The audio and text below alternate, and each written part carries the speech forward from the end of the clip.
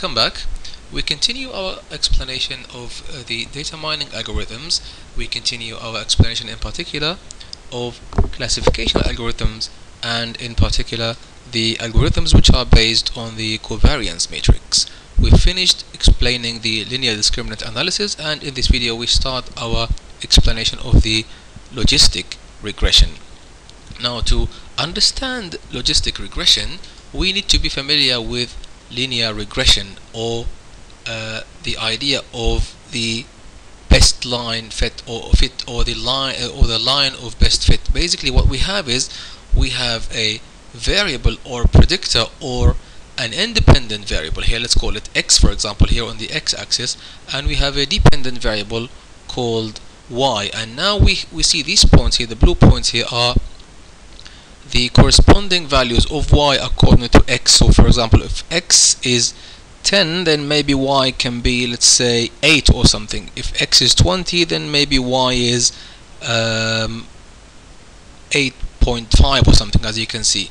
And what we do is we try to fit a straight line that best describes these points, or that models these points. And of course, when we only have one variable or one predictor, x, then that's linear regression. If we have multiple variables like x1, x2, x3, x4, we here just have it in 2D so we can display it. But if we have more than one x, more than one feature or predictor, then that's called multiple linear regression. And the idea here is to have a line, you know the equation of a straight line, y equals ax plus b, and we have the slope and the intercept. And what we do is, once we have the equation of that line, we compute the distance between the actual point, for example, and the point on that line. We find the difference, and we sum the squares of those differences, and we try to minimize that sum of squared differences. That's called the least squares approach to linear regression. Anyway, just you need to be familiar with this idea to be able to understand logistic regression, and I will have my explanation of linear regressions in the regression models. Now, moving on to logistic regression. Logistic regression predicts the probability of an outcome that can have two values, or a dichotomy. So the idea here is, instead of predicting actual values, as here if we have the model here, we can say, okay, what's the value when x is 30? Maybe the actual value is 9, and the value of the model, when we apply that value, plug it into the equation of the line, maybe it can be 9.2 or something. Yes, so here we predict real numbers which can be more than 1 and less than -1 and less than 0, maybe. Yes, it can be negative. But the idea here is, instead of predicting those values, maybe it's better to predict probabilities of predictions rather than values themselves. And this is what logistic regression does, and it's usually used to predict an outcome of only two values. So binary classification, yes or no, true or false. Maybe, is it going to rain tomorrow? Yes or no. By the way, today is the 10th of August 2014 here in London, the UK. You expect the sun to be out, but we are going through this storm called Bertha, I think, and it's just raining quite heavily outside today. It's been raining for about 3 days now. The prediction is based on the use of several predictors. As we mentioned before, we can have one or more predictors, and they can be numerical or categorical, so no problem with the type of the variables. A linear regression is not appropriate for predicting the value of a binary variable for two reasons. The first reason is it does not predict probabilities, because probabilities usually are between 0 and 1, and in linear regression, as we mentioned, we predict real values, which can be any value really. And the second reason is because we have these dichotomous experiments. Dichotomy means either one of two, either true or false, black or white, 1 or 0, or 1 or -1, male or female. So we only have two non-overlapping groups.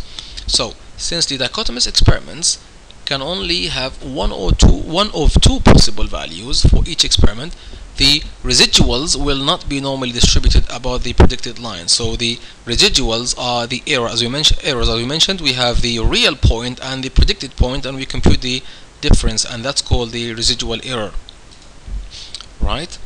Now, moving on, logistic regression produces a logistic curve which is limited to values between 0 and 1. As you can see in this diagram here, it's this S-shaped yellowish or brownish, maybe light brownish curve, S-shaped, and the values are always between 0 and 1. So it is actually similar to linear regression, but the curve is constructed using the natural logarithm of the odds of the target variable. The target variable is our y variable, the one we're trying to guess.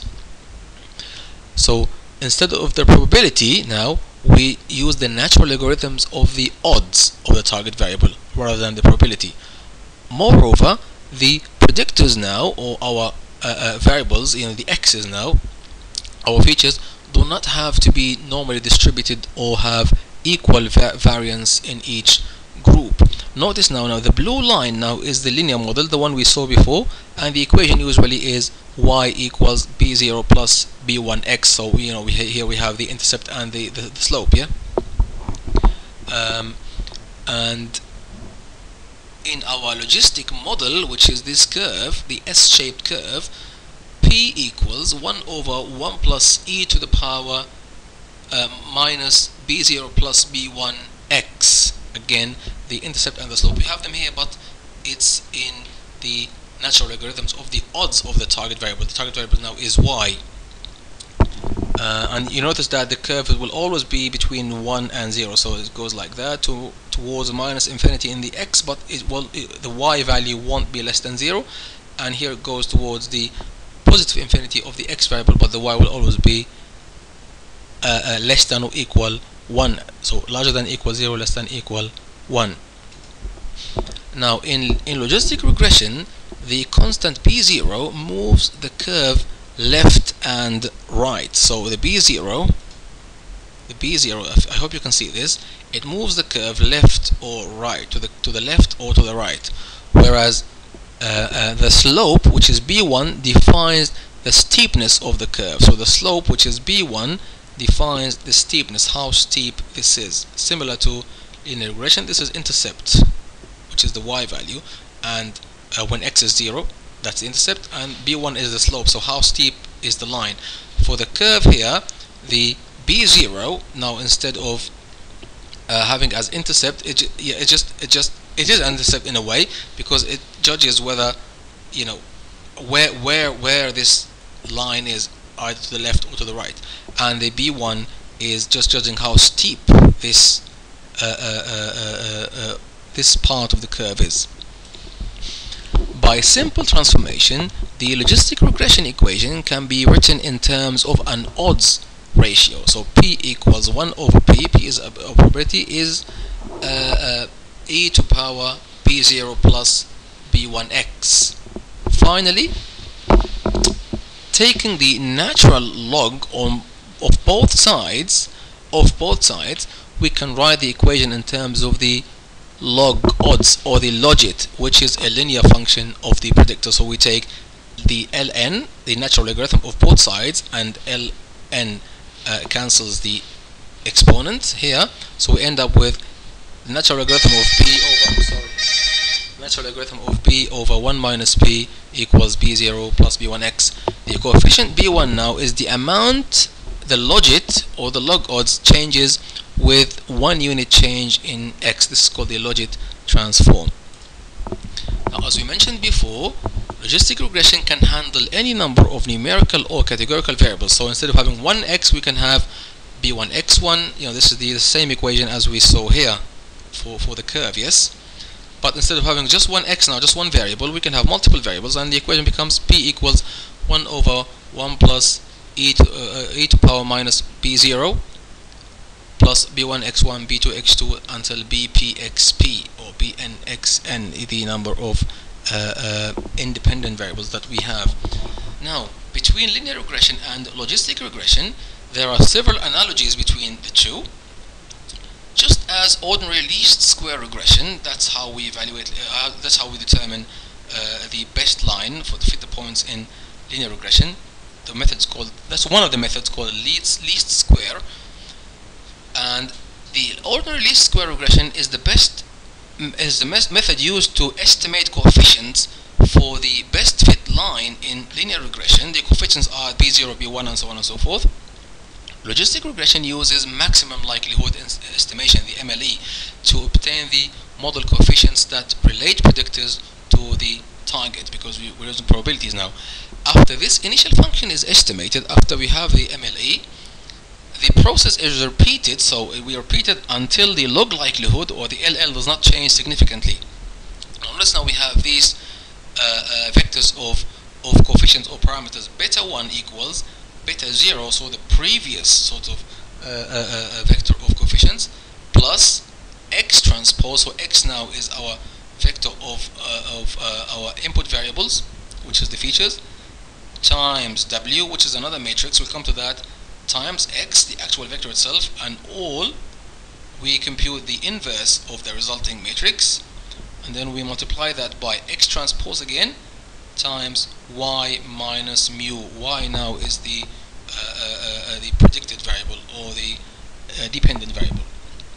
Beta is a vector of logistic regression coefficients. W is a square matrix of order n with elements ni pi I, ni times pi I times 1 minus pi I on the diagonal and 0 everywhere else. So W here is the square matrix, and the values on the diagonal are ni times pi I times 1 minus pi I. Mu is a vector of length n. The number of n, I think here the number is the number of independent variable. I'm sorry, that's my phone.